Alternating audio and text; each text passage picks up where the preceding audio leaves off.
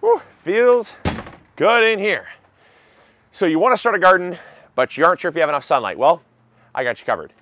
Let's go.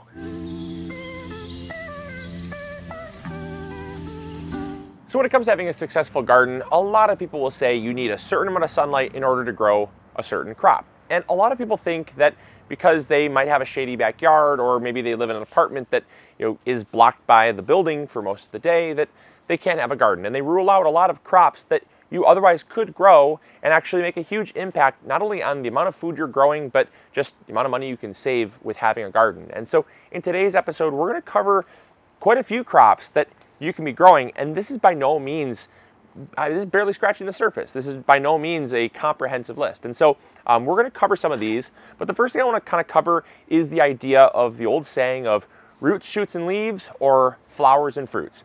And so if you are growing something for roots, shoots, and leaves, those are crops that typically only need between about 3 to 5 hours of sun. Some obviously will do better with more sun, but they can survive and be just fine with 3 to 5 hours of sun. Then if you're growing fruits and basically fruits and flowers, those ones need about 5 to 7 hours. And again, if you can give them more, they'll be happy. They're not going to be complaining, but kind of 5 hours is that minimum threshold. And so with that being said, I know a lot of people also, they always ask the question of, well, when it comes to 3 to 5 hours of sunlight, what quality is the sunlight, right? Can it be filtered? Can it be intermittent? Like if there's sun for 30 minutes, shade for an hour and a half, sun for another 30 minutes, does that matter? And the answer is no, it really doesn't matter. If you get 3 to 5 hours of sunlight, doesn't matter how they get it, as long as it is direct. And that means that there is nothing blocking the path of the sun to your crop, that you'll be fine. And so right now, I can, not that you should stare into the sun, but I can see the sun right now. Now, that is what's considered direct sun. That means the sun's rays are going to be coming in direct contact with your plant leaves. And then you get into what's called filtered light. And filtered light is where there's sunlight, but there's something kind of blocking some of it, right? It might be a tree that has some leaves that have filled out, and you can see the sun, but the sun is kind of semi-blocking it. That's filtered light, right? You need 3 to 5 hours of direct sun in order to grow these crops. And so that being said, let's get started. All right, so the first kind of category of crops that you can be growing is kind of a generic category, and that's herbs. But not all herbs are going to fall into this category, and so I was kind of specific with the ones that I chose. Now, these will need, again, between 3 to 5 hours of sunlight. If you can give them more, they're going to appreciate it, but they're going to do just fine. And so regardless if you're growing in a window or a patio garden, or if you have kind of a shaded backyard, a lot of these should be just fine for you. So the first one is chives. Chives do really great, and you don't need that much sunlight. We've grown them in a little container on our patio, and I'd say our patio maybe gets about 4 hours of sun. And so again, that one kind of is the shoots category, right? Remember, roots, shoots, and leaves. And so parsley, you're harvesting for its leaves, but it's an herb. They do really well in low light. I've planted many of these underneath other crops, in a kind of an intercropping polyculture type gardening method, and they do really, really well. Next one is sage, again, leaves. These ones do surprisingly well in low light. About 8-9 years ago, we actually had back, I don't know, 4 or 5 gardens ago at my parents' house, we planted out sage underneath a bunch of mature cedar trees, and it was the only place where we could grow them. And we basically had what we called a forest herb garden, and it did really well, but it was one of the only things that really excelled. And so the basil did not do that well. Basil needs a little bit more light. It needs more like 5 to 7 hours of sun. Despite despite the fact you're harvesting for its leaves, it's really pushing it to have less than 5. Whereas the sage did really, really well, and so sage is one that does awesome. Next one is kind of that same kind of theme, the Mediterranean theme, is thyme. Thyme does exceedingly well in low light, and we've grown many windowsill herb gardens. When Cindy and I were living in an apartment, I had a thirst to grow something. I just really wanted to grow something, and we didn't have much more than maybe 4 hours of sunlight. And so we threw some thyme seeds in a pot, and we grew thyme, and we grew the crap out of that. So thyme is an awesome one. It does very, very well in low light conditions. Now, one that actually exceeds in low light. It excels. It will exceed your expectations, and it will excel in the garden in low light, and that's stinging nettles. Stinging nettles does so well in low light conditions, and that's because stinging nettles can grow in the open, kind of open air. Does perfectly fine in direct sunlight, but it also does well in kind of fringe forest environments as well. Now the next one you can grow, which does really well, and I've actually kind of found this to be somewhat, it grows too well in shady environments, and that's spearmint. So any type of mint does really, really well. We grew these in an herb garden by our house, and it was completely blocked by the side of our house. But this thing just, I mean, they took off, and they absolutely did really well. So 3 to 5 hours of sunlight, do not underestimate mint whatsoever. Really fun to grow, definitely does really well, and it's kind of a low maintenance crop. And then the last one that's kind of considered an herb for all you cat lovers is catnip. And catnip does very, very well. It's actually in the mint family, so it does well for those reasons. But it will do well, again, in just open sky environments, direct sun. But it also does really well in kind of just fringe forest environments as well, where it grows natively. And so catnip is one that you can definitely grow with low light and have no problem at all, 3 to 5 hours of sun growing catnip. All right, so the next category is your leaf crops. Now, some of the herbs were also leaves, I understand that, but these are kind of true leafy vegetables. And so these are ones, again, that you're harvesting for the leaves, the roots, or the shoots. And these are the leaf category, which are things like mustard.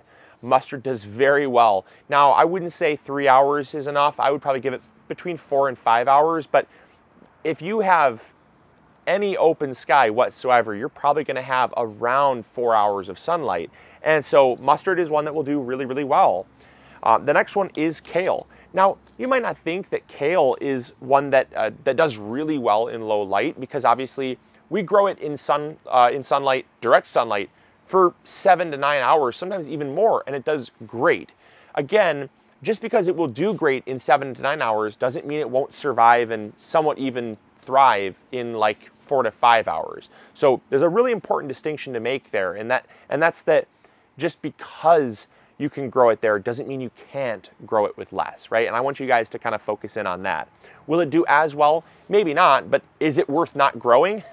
You definitely want to have a garden. Having some garden is better than not having a garden at all. And so, yeah, kale is another one, does really, really well. Next one is kind of your more unique stuff, like your shiso, right? Your perilla. That is kind of like an Asian green. It's an Asian herb, but people really like to grow it. It's super delicious, and it does very, very well. It's kind of in the basil family, but it requires slightly less light, I find, than basil. Then you have another one like Honsai Tai here, another kind of like a mustard green. It's also in kind of just the leaf category. It's almost like a cross between pak choy, cabbage, and mustard greens. It's really delicious. I absolutely love sauteing it down. It's a phenomenal one, but it's just a unique one that I decided to throw in here because we find you could grow it in like 3 to 5 hours of sunlight, no problem at all. Now the next one that actually really needs low light, you cannot put this one in bright light. You cannot put this one in like 7 to 9 hours. It'll actually burn, and that is what's called Claytonia, or miner's lettuce. Now, miners that were coming, they were coming into California, they were coming into Washington trying to find gold.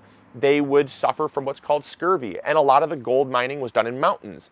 And during that time, scurvy was fatal, and a lot of people were suffering from a vitamin C deficiency.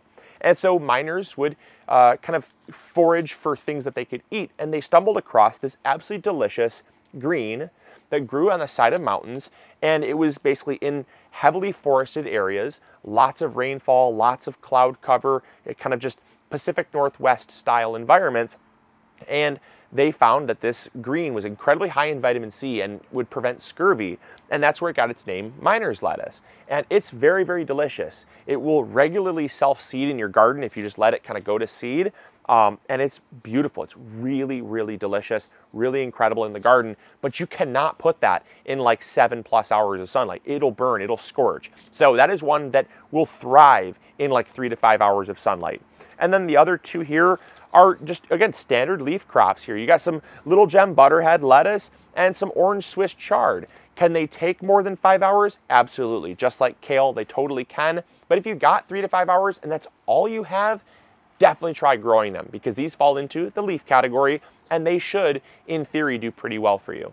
All right, so now we have the shoots category. Now, this is one of 2 crops that you could really grow with low light.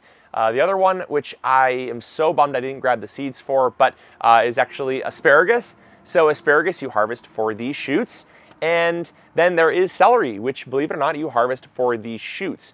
Now, the celery stalks is kind of what you consider a shoot, right? And so the shoots are just new growth, and they don't need a whole lot of sunlight to start growing. Will they tolerate more light? Absolutely. I've grown celery in 7 to 9 hours of sun, no problem at all. But will they grow with 3 to 5 hours of sun? Absolutely. So celery is a great one, and you don't have to get them that tall. You can start cutting them from the moment they grow. A lot of people grow what's called cutting celery, and that's where you just take celery, you densely sow it, and you just harvest it for the leaves. You just basically clip it off as soon as it starts growing, and you just keep cutting it back, and it'll keep regrowing, and you just trim it off, almost like cut and come again style lettuce. And so celery is a great one, but also, like I said, super big missed opportunity, but asparagus. We sell asparagus seed, but we also sell, in the springtime, we sell asparagus dormant crowns. Get some asparagus in your garden. It will thrive in low light. We regularly will hunt it along ditches and kind of along the fringe zones between a forest and a field. Does exceedingly well in kind of that fringe to low light type environment. So asparagus is another one, does really well. And then the final category is the roots category. So the roots, now the roots are what you'd expect. Things like beets. You don't have to get the largest beets in the world in order to grow them. You can harvest them for the leaves, as the leaves, or you can harvest them for the roots as the beet. We've grown them numerous times in low light situations. Do they get the largest beets ever? No, but they still get you something that you can harvest and consume, and they're really fun to grow, so give beets a try. The other one is carrots. Now, carrots are, again, a root, and you're not necessarily going to have the largest carrots ever with 3 to 5 hours of sun, but I'd say with like 5 hours or so, they're going to do fairly well. I wouldn't give them much less than about 4 hours. 3 hours, you're really not going to end up with a whole ton. But 4 hours, you probably should end up with something that's at least a salvageable carrot. And 5 hours, I think you could probably get a full-sized carrot to harvest. So carrots are another one that can do really well in kind of that low light situation. And then the last one is radishes. And I've grown radishes, believe it or not, in 3 to 4 hours of sunlight, no problem at all. I grew them in a windowsill just as a test. When I was going to college, I was super bored. I threw some radish seeds in a solo cup, and then I just threw them in my windowsill. And believe it or not, with very minimal college dorm room light, I was able to grow radishes. And it was just a fun project, but it proved that radishes don't need that much sunlight. And I've always been able to give them 5 to 7 hours, but it proves that with less than 5, they'll do just fine. And so radishes are another great one that you can grow. And so those are all of the crops that I chose for you. But just remember, if it's the roots, if it's the shoots, or the leaves, there is a very, very good chance that 5 hours or less of sunlight will be totally fine to grow these crops. And so if you have a low light environment, do not discount the ability to grow a garden. Do not necessarily rule out a certain crop. Try it. Give it a shot. The worst that's going to happen is you're going to end up spending time and you're going to learn something that you might not already know, which is, well, it didn't grow and I might need a little more sunlight to grow it, right? Those things can be discovery moments. Don't necessarily feel discouraged if you can't grow something. Just learn from it and find out what you can grow. So with that being said, I hope you guys enjoyed. I hope you learned something new. If you did, make sure to throw a thumbs up, subscribe if you haven't already, and we'll catch you all on the next episode. All right, take care, guys. Grow bigger. Bye.